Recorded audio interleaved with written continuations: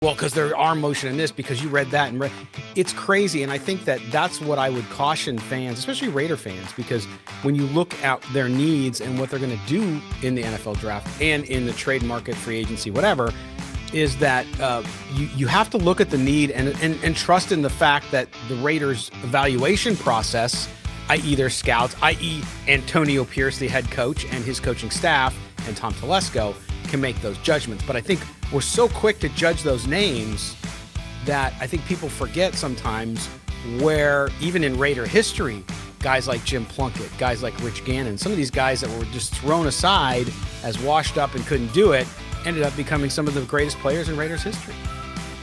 Yeah, I read the tweet from Louis Riddick, and I agree. Like, a lot of, and what I got from it was that while we can evaluate these quarterbacks for hours and hours and hours, you can watch hours of film and still get it wrong, simply because depending on what their environment is, what they walk into, their situation, it can and usually does impact how well or how poorly they're going to play.